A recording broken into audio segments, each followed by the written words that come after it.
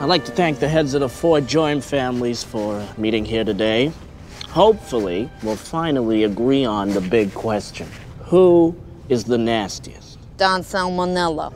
You go first. I like to hide out in raw meat and eggs. Chicken guts being a particular favorite. I got an empire that covers the whole world.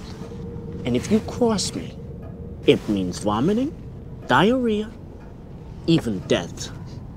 Seems like a done deal to me. Oh, this chicken stuff, that don't impress me. Anybody can do that, huh? See, what I like to do, I make my home in the soil. Dung, dirty water, yeah, even cheese. Huh? Oh, yeah, and I can take the heat as well, unlike the rest of you.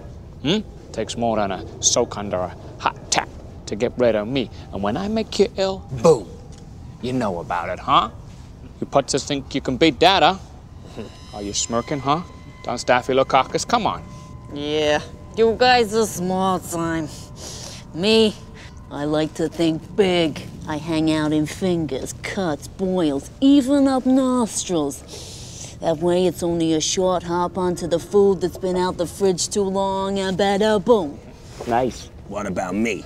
Don Clostridium. I am the deadliest one here.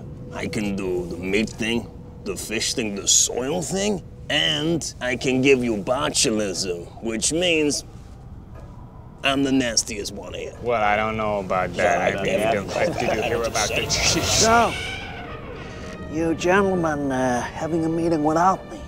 I am still the nastiest. I killed thousands of people in my day. Yeah, maybe 100 years ago, Don Dysenteriae. Yeah. Oh, didn't you get the news? There's a treatment for dysentery now, old man. Your time is over. Hey. Hey. No, I can still make you pretty sick. I'll give you pain, fever, diarrhea. Plus, I can hang out in all kinds of places, such as glasses of dirty water.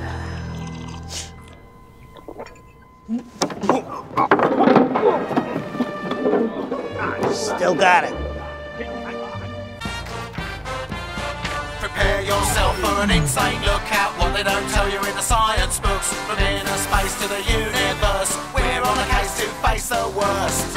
It's icky and it's whiffy and it's yucky and it's squishy, but we love it.